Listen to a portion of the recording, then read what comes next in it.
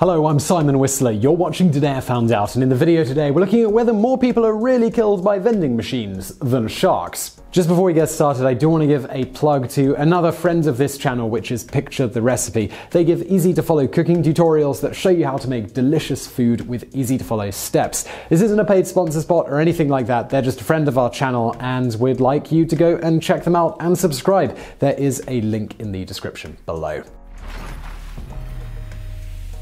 So, as we've discussed at length in another video, sharks, contrary to their fearsome reputation, rarely attack, let alone kill humans. It would seem that they don't deem us suitable prey, though it seemingly has little to do with taste, as is commonly stated. You can find a link to our video, Do Sharks Really Not Like the Taste of Humans, in the description below. But is nature's supposed perfect killing machine really outclassed by humble vending machines when it comes to the number of humans that are killed every year? Despite the contents of vending machines probably killing millions of people over time, when talking about a vending machine directly killing humans, as far as we can tell, most every source claiming that vending machines kill more humans per year than sharks, including our past selves by the way, cite a single report as their source. Now, this report was published by the Consumer Product Safety Commission in 1995, which notably deals exclusively with American deaths via vending machines. This comprehensive review of available data states that from 1978 to 1995, a total of 37 Americans were killed by falling vending machines, meaning a little over 2 deaths per year. As a result of this data, warning labels began adorning most vending machines, cautioning consumers that rocking or tilting a vending machine may cause it to dole out death instead of Twinkies, although the label probably actually said something different. Since that time, the statistic has been quoted across the news and internet and is often extrapolated upon to suggest that the odds of being killed by a vending machine anywhere in the world is more than being killed by a shark, despite the report only dealing in American deaths. Now, on the one hand, it is true that during that span discussed, at least statistically, Americans were more likely to be killed by vending machines than sharks, because, on average, slightly less than 1 American every year was killed by a shark.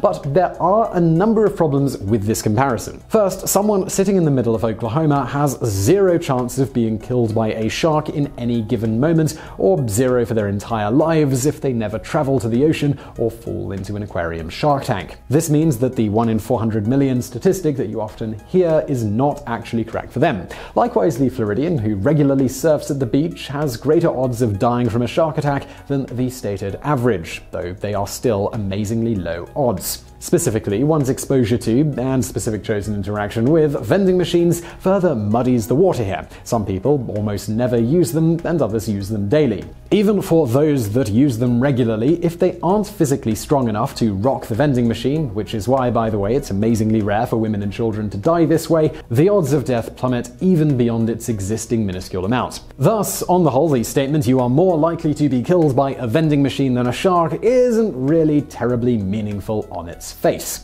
Beyond such minutiae, there is something else that makes this statement indeterminate, even in the general case. You see, as noted, pretty much everyone seems to be using data from before certain safety measures were implemented in vending machines. Along with warnings that vending machines can cause serious injury or kill if tipped, being placed on nearly every modern vending machine produced today, most also have anti-vandalism technology built in, most pertinent to the topic at hand, mechanisms that prevent them from being tipped over at all, such as bolting them to the floor. Given this, you might at this point be wondering, well, how many people have vending machines killed in recent years? Well, that's a very tricky question to answer, as while sharks killing humans is generally front-page news and otherwise well documented by various data-collecting agencies, vending machine deaths just aren't, whether because they aren't happening anymore or because, well, nobody cares. That said, when not citing that aforementioned 1995 report, many discussing vending machine deaths and injuries today quote data from the National Electronic Injury Surveillance System maintained by the Consumer Product Safety Commission. This system tracks hospital reports and uses them to calculate an estimated risk of injury posed by various consumer products. According to the NEISS, between 2002 and 2015, vending machines killed roughly 4 Americans per year, and an average of 1,730 vending machine-related injuries were reported per year. This is a figure that, if correct, means that since the late 20th century, vending machines have either gotten twice as deadly despite the implementation of the warnings and additional anti-tipping mechanisms, or the number was previously significantly under-recorded. Needless to say, this didn't sit very well with us here at Today I Found Out, so we pored over the data a little bit more. What we found was that these oft-quoted numbers appear to be inflated on their face, primarily due to the extremely broad brush they used in connecting vending machines to death and injury. You see, the statistics recorded anyone who died while interacting with a vending machine. It didn't matter if the vending machine was directly involved. For example, let's consider the year of 2015, where the NEISS shows, via extrapolating using the sample data, not unlike how Nielsen handles TV show ratings, a total of 2,206 Americans were injured in some way connected to a vending machine. Looking at the 42 available case files for that year, you'll notice that a lot of the injuries weren't even by the vending machines themselves. To wit, our personal favorite vending machine-related injury for its sheer bizarreness is, and we really can't make this stuff up, 11-year-old female, angry at residential treatment center, climbed on vending machine, found screws, put 6 screws in vagina, pieces of rubber in rectum. This resulted in a listed injury of FPS, whatever that means. Because this is included in the vending machine injury death data dump, news and other sources quoting these numbers are likewise including it, despite that it arguably shouldn't really count in the way vending machine injuries are usually discussed. Or how about the 43-year-old man who pulled his bag bending down to get a soda? It's in there too, among many, many others like it. And in case you think that we're just cherry-picking here, please do go through the data yourself if you don't believe us. There really are a large number of cases like this. But we have to be totally fair to the NEISS here, because they're not the ones misinterpreting the data, they are simply providing it, with those reporting on it tending to misconstrue the data.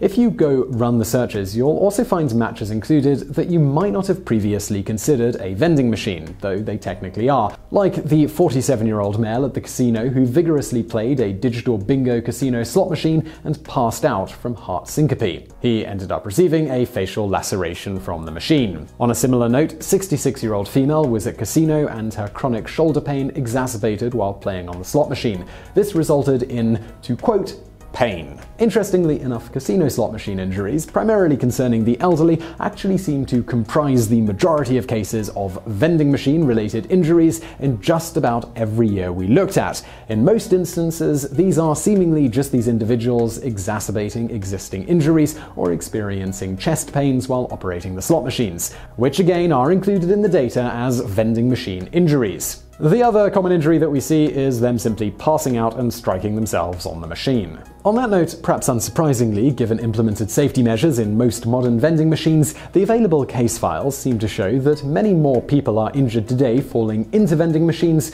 than are injured by vending machines falling onto them. This is contrary to the perception most people have of vending machine injuries. For example, in 2015, about a quarter of the vending machine injuries listed that year were caused by people tripping or otherwise falling into vending machines. For comparison's sake, there's only one cited example of a person having a vending machine fall on top of them that year, which from all years looked at seems to be typical of how rare it is these days. The report stated, 42-year-old male had soda machine fall onto him and lacerated knee. It's also worth noting that if you take into account the number of people who were injured by punching or kicking vending machines, using these statistics, similar to how many people quote the vending machine shark deaths one, you were statistically 4 times more likely in 2015 to be hurt trying to attack a vending machine than you were by it falling on you. Many more injuries also seem to occur via people trying to reach their hands and feet inside the machine and getting cut. So, after a deep dive on the data covering the 21st century, how many actual deaths were caused by vending machines after one filters out things like someone having a heart attack or something like that while they happen to be interacting with a vending machine?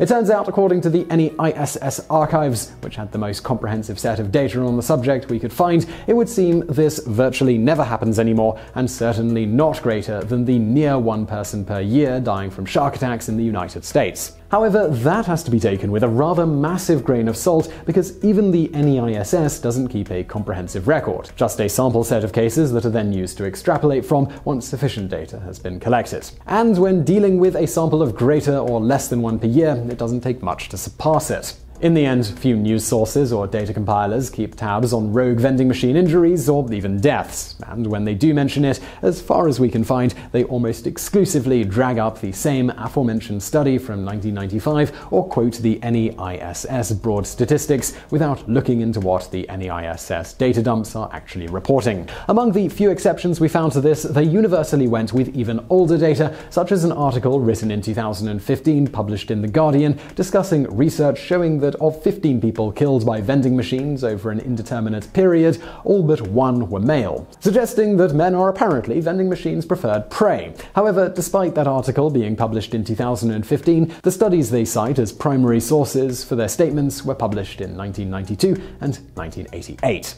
As a result, while we can say with reasonable confidence that on average each year about one American is killed by a shark, we cannot definitively compare this to vending machine deaths because the hard data simply isn't there anymore to support claims either way. Although given the data was there in the late 20th century, and as a result of some of it, various safety measures were put in place to prevent a vending machine causing a human death, it seems probable that the just over 2 deaths per year in America from vending machines number has probably declined since. This may account for the complete lack of hard data or even news reports in our searches concerning vending machines killing humans in the 21st century. And it seems that these statistics are unlikely to change anytime in the near future, except maybe in 10 years or so when the machines finally gain sentience and they use the ultimate killer of the vending machine to seek revenge on us all.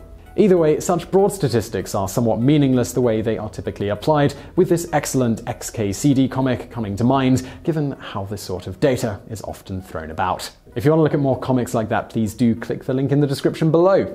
And now for some bonus facts. Speaking of broad spectrum statistics thrown around willy-nilly, according to the National Safety Council, if you're an American, you have a 1 in 7 chance of dying of heart disease and cancer. We specifically quote that as they used and instead of or, which seems a bit odd. Are 1 in 7 people really simultaneously dying of heart disease and cancer at the same time? Is this cancer resulting in the ultimate stoppage of the heart, thus being counted as heart disease? And if so, why isn't heart disease listed anywhere else in their top 25 most likely ways you'll die chart? This all leads us to the conclusion that they probably meant or. And now for another bonus fact. Well, moving on, and next up their list is chronic lower respiratory disease at 1 in 28. Intentional self-harm rings in sadly at number 3 with 1 in 95, followed closely by unintentional poisoning and exposure to noxious substances at 1 in 96. Rounding out the top 5 is motor vehicle crashes at 1 in 114. And now for another bonus fact. Interestingly, 2 animal-related deaths also pop up in the top 25 most likely ways you'll die in America,